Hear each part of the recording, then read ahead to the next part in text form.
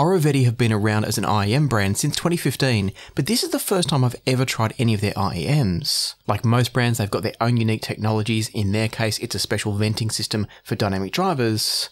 But as is always the case, the proof is in the listening when it comes to an IEM. And so I've got a series of 3 videos coming up for you, looking at the Oriveti range starting with the OD100, then moving to the OD200, and then on to the OH700VB. I'm going to introduce those IEMs to you now in brief, and then move through and talk about some comparisons between the OD100 and some competitors, and then the OD100 versus the OD200, before I then move on to a new video for the OD200 and then another new video for the OH700VB. And so if you've arrived at one of the later videos and you want to see the earlier ones, check the links down in the description below to go back to the beginning of this series, but you don't have to watch them in order, you can just go to the ones that you want to. It also means that if you've already seen one of these Oriveti IEM reviews on my channel, then you can skip past this next bit using the chapter markers down below in the timeline and jump forward to the part that becomes unique, because I'm going to repeat this next bit in all 3 of these videos, and that's the introduction of the 3 IEMs. Coming in at the bottom of the roundup that I have here is the OD100 from Oriveti. As you can see here, they're a very small, compact little metal shelled IEM. They're a single dynamic driver unit and they retail for just $70 US. The single dynamic driver in each of these shells has an impedance of 16 ohms and a sensitivity of 105 decibels per milliwatt, making them very easy to drive. If we then look at the next model in the range, that takes us to the OD200.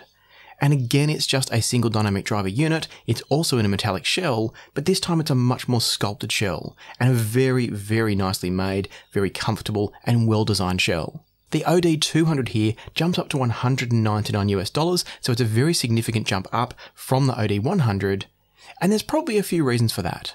One of them is that you've now got a beryllium-coated dynamic driver in here, beryllium being an excellent material for making drivers out of. Because it's a bit self-damping, it's also very strong but very light, and so it should make for a more precise, less resonant driver. And then on top of that, you've also got the dedicated airflow distribution system that Oriveti have patented, that's known as DAD for short. And that's meant to manage the airflow and the pressure on both the front and back side of the driver to allow the dynamic drivers to operate at their optimum level. In addition to that, we've got tuning nozzles, so this one comes with 2 different tunings. I'll talk about those in the review of the OD200. And you're also getting swappable terminations between 4.4mm, 3.5mm, and I think there was 2.5mm in the packet, definitely 3.5 and 4.4. Specifications on the OD200 are very similar to the OD100 in the sense that you've again got a 16 ohm earphone with sensitivity this time a little bit higher at 108 decibels per milliwatt. And that then brings us to the final IEM in the Oriveti lineup, or at least in the range that I've got here, and that's the OH700VB. Now you might notice the change in naming convention here. We've gone from OD to OH, and that's because now we've gone from D being dynamic driver in the last 2 to H being a hybrid design in the 700. The OH700VB comes in at $699 US, and as I said, you're getting a multi-driver design here in a beautifully molded acrylic housing. And so specifically what's going on is we've got 6 balanced armatures and 1 dynamic driver per shell. We've again got tuning options, much like in the OD200, but this time instead of being a nozzle-based tuning system, we've moved to a switch-based tuning system on the front, sort of bottom point of the IEM shell, the bit that sits right down low near your earlobe. We've again got swappable plugs at the amplifier end of things, and some slightly different specifications due to the hybrid design of these. And so these come in with an impedance of just 12 ohms and sensitivity that's even higher now at 112 decibels per milliwatt. So all 3 of these models are very easy to drive. You're not going to have problems driving them from a dongle, a smartphone, a laptop, whatever you want to. And we'll talk shortly about what the level of quality is and whether or not it's worth running them with higher end gear. Before we get there though, it is worth me mentioning that all 3 of these IEMs come with a good set of accessories, and they're also generally very comfortable as well. But I say generally because the design of the OD100 here is a little bit challenging just for me. This is not going to be an issue for everybody, but for me, the specific angle of the nozzle, the length of the nozzle, means that when I put it in my ear, the right side ear tip sometimes actually bumps up against the first bend of the ear canal, and that can actually seal off the sound from coming out of that IEM. So it sounds like there's nothing at all coming out of the right channel, but if I wiggle it around, it breaks that seal and the sound can get through. So do be aware, I think the shape and length and angle of the nozzle from the OD100 may not be great for everybody, but the good news is the OD200 and the OH700VB have no such problems. So hopefully they'll be comfortable for you. If you've tried any of these 3, do let us know in the comments down below how you went with them. The other couple of general things I should mention is that they all come with a very nice set of tips, nothing revolutionary or out of the ordinary, but a good solid range. You've got a combination of some simple, soft black tips, and then also some white and black silicon tips where the internal core is a little bit harder, a little bit stiffer, and that can be really good for some people. So you've got a nice range of choices. I do still prefer some of the aftermarket options out there, but you can definitely buy these and expect to use them without having to go out and get aftermarket tips. And now one very final thing to mention about the design is that the OH700VB, talking about tips and nozzles and stuff like that, the OH700VB does have a slightly wider nozzle than some other models.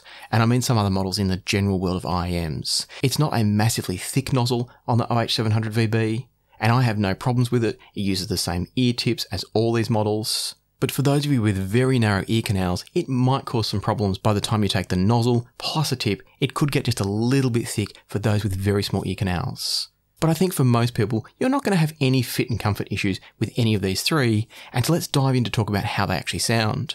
So in this video, we're just going to focus on the OD100, and then in the next two videos, we'll go to the OD200 and then the OH700VB. For all of my listening notes across all three of these videos, all of my listening was done with the Chord Poly and Mojo 2, and kicking off with the OD100, what I would describe as a sound that was punchy with a very clear, crisp top end. To my ears, there's a bit of extra emphasis in the 2 to 3 kHz range, and that does throw off the sense of naturality from the OD100s for me. Now this is where things get pretty tricky with IEMs because we're all a little bit different. And I've just started playing around, more than playing around, I've just transferred and remade all measurements so they work over on a SquigLink site. So for those of you using SquigLink, you can now access all of my IEM measurements, or almost all of them, over there.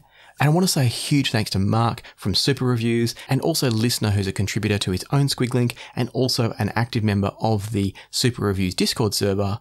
I want to say a huge thanks to both of them for getting me set up on SquigLink, and also Listener for helping to set up the compensation curves to make my SquigLink site a 5128 compatible one. Now what that means, without going into too much detail, is that you can compare my measurements with measurements on other sites, other SquigLinks with that 5128 certification, and know that you're going to get fairly comparable graphs with things like Crinical's 711 measurements, and also Crinical's new 5128 and the headphones.com 5128 IEM measurements. But I'm not going to go into any more depth about that here. I might do a separate video later if some of you want it. The main thing is I wanted to say a huge thanks to Mark from Super Reviews, and also Listener. Your help has been invaluable. And so back to the OD100, as I said, there's a bit of emphasis for my ears at least, where I feel like it's getting just a little bit too hot in the 2 to 3 kHz range.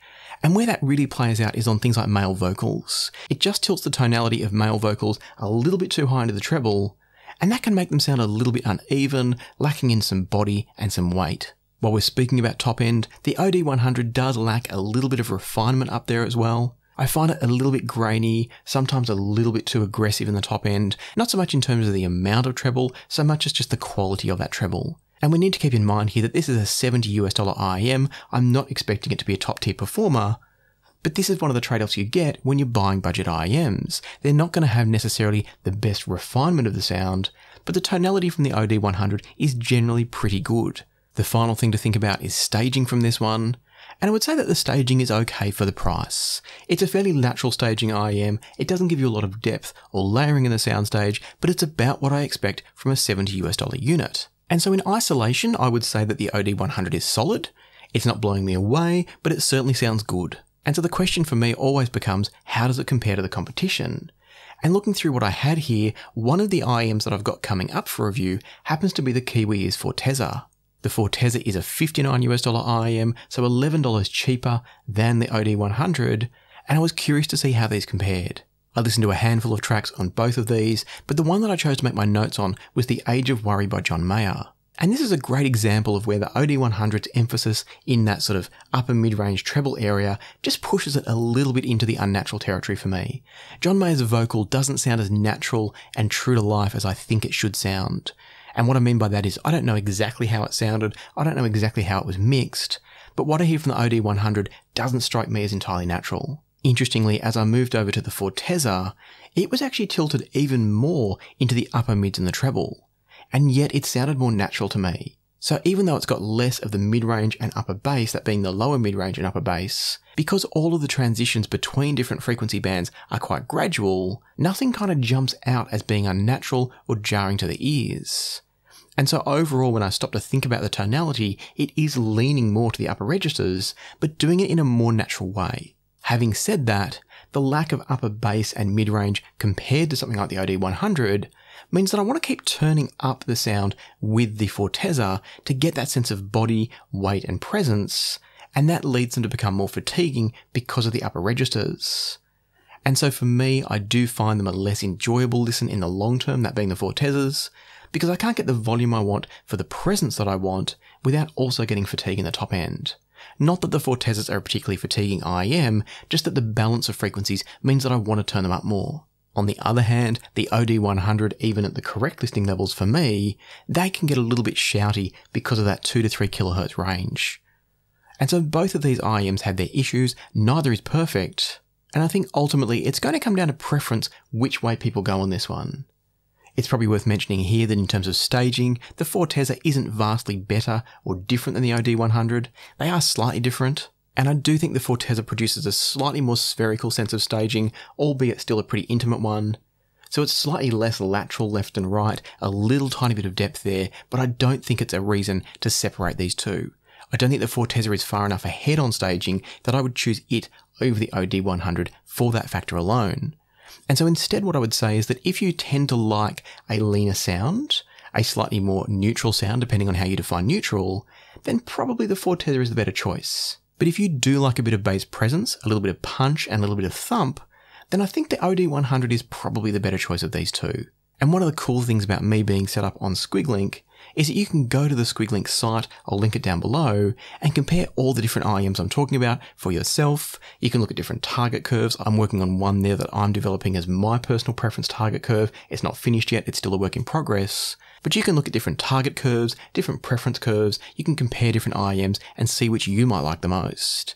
So check that out for yourself. For now, I'm going to say that the OD100 and the Forteza are both solid with reasons that you would choose one over the other, but neither being clearly better or worse. And so that then leads us to the next question and also kind of the introduction to the next video in this series. And that's to find out if it's worth spending the extra 130 odd US dollars to jump all the way from the OD100 up to the OD200.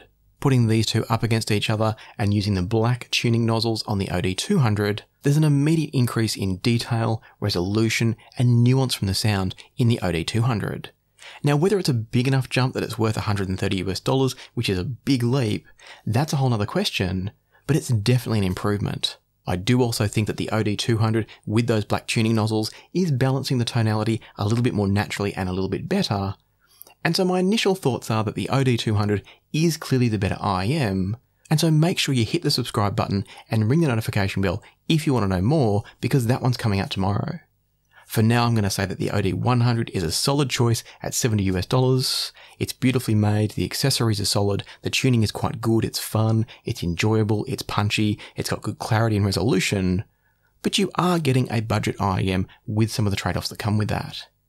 And so if that sounds like your cup of tea, I'll put some links down below where you can go and pick these up for yourself. And for now, as always, I hope you found the video useful, helpful and informative. And if you have, please hit the like button and do subscribe and ring the notification bell if you haven't already. But for now, I'll leave it to the music, so happy listening, be kind to each other. I hope to see you here tomorrow for the OD200 review, and so I'll see you here next time on Passion for Sound.